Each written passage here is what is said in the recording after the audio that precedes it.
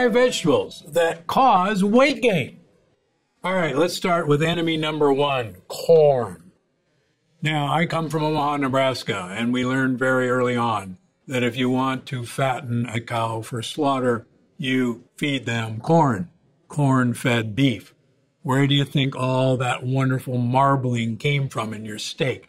It came from feeding the cows corn. Corn is a high-starch, high-sugar food. Now, sadly, 95% of all corn in the United States is genetically modified.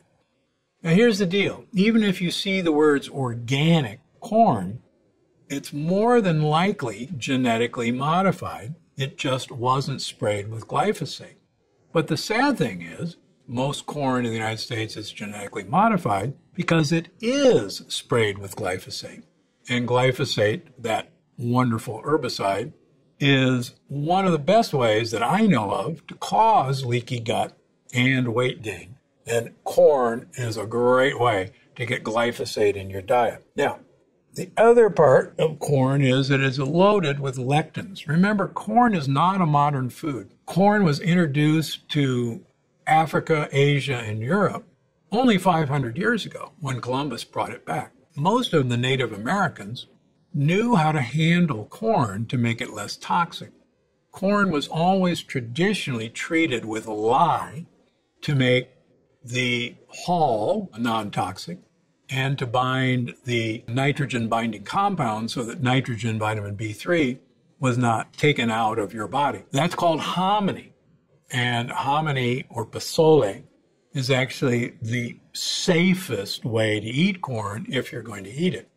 Fun fact, masa flour is actually made from hominy. And so if, by any chance, you're going to have a tortilla, make sure it's made from masa flour rather than corn tortillas. And interestingly enough, if you look at traditional cultures, they always make their tortillas out of masa flour because they have treated the corn with lye to turn it into hominy. And the lectin content and the toxins are far diminished with that treatment. Traditional ancient people always knew how to detoxify potentially bad things. So for now, stay away from corn. What do you use as an alternative? Hey, get yourself some raw carrots. Get yourself some celery. Personally, I like to munch on jicama. Jicama is easy to prepare, but if you even don't want to slice it up, a lot of the stores now carry prepackaged jicama. Take it home, use it as sticks, dip it in guacamole that doesn't have any tomatoes in it, and you'll be great. All right, potatoes.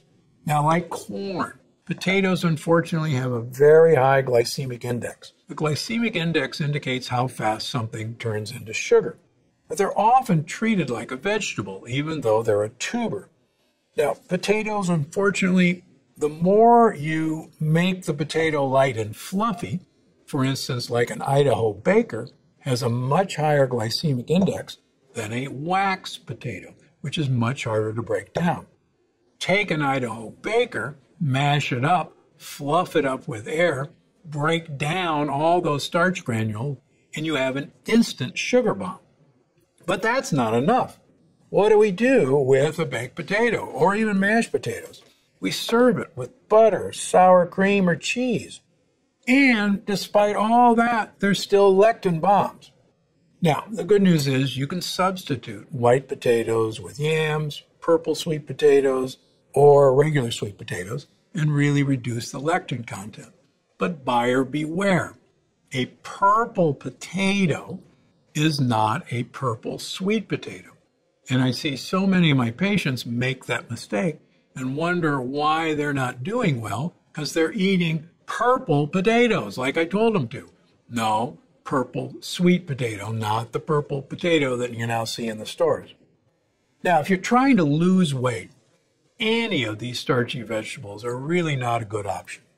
And I'll explain why in just a second when we get to their components. Actually, I'll do it now. So when you eat a food whole, it takes a lot of time for your digestive enzymes to break that whole food apart And to get the starches, which are long sugar molecules all bound together, glucose molecules all in a chain, the harder it is to break down that whole food, the less likely that you're going to get to absorb that sugar.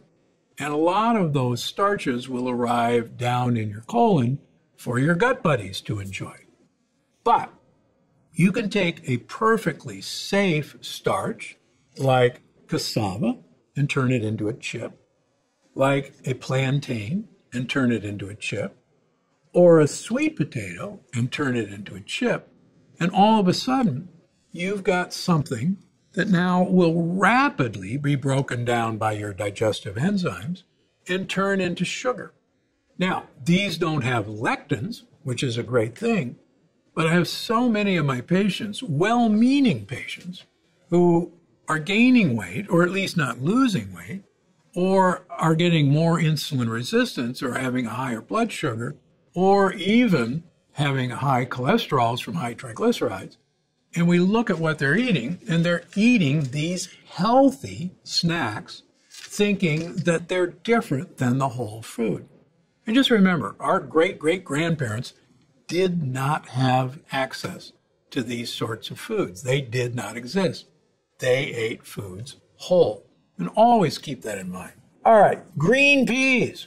Now, this may come as a shocker, but a cup of peas actually has more carbs and sugar than a cup of pasta. Yeah, that's right. Peas have more sugar than pasta.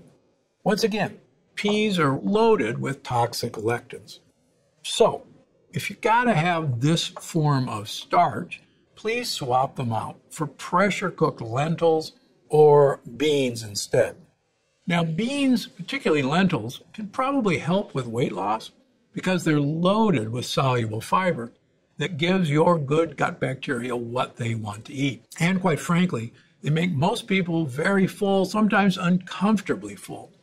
And hopefully, if you're uncomfortably full, you're not going to go looking for that next meal or even that next snack. All right, cooked beets and carrots. Now, beets have some amazing compounds, but they don't call beets sugar beets for nothing. They have a very high sugar content. Now, if you eat beets raw, which I do on occasion, and I have them over in Italy, sliced and served with olive oil and some goat cheese, they're perfectly safe. But when you cook them, once again, you make those starches readily available and they turn to sugar. And if you slice beets and then cook them, it gets even worse. Same with carrots. A raw carrot is difficult to break down all those starch molecules. But when you cook them and turn them into cooked carrots, you once again have produced a sugary food that you don't want. So what do? Raw beets and raw carrots are perfectly safe. Shave beets onto your salad. Shave carrots onto your salad. They give gorgeous color. They're loaded with polyphenols, but you won't absorb the sugar. These guys, even though they're wolves in sheep's clothing, yes, they don't contain lectins. Yes, the original product was really healthy. Plantains are great for you. Cassava is great for you. Sweet potatoes are great for you. But we've taken all these healthy foods, deep fried them, usually in a horrible oil, and then made all of these sugars readily accessible. Please try to avoid these. If you're going to use these, use them not to munch on, because you won't just eat one, but use them as a dipping chip to get tahini in your mouth, to get guacamole in your mouth, to get some other wonderful food in your mouth. But don't just munch these things. I see it over and over again. We've taken a really good idea and bastardized it into something that's not healthy for us anymore. This next one is sure to surprise you. How about Honey Nut Cheerios? That's got to be good for you. It's got 12 grams of added sugar.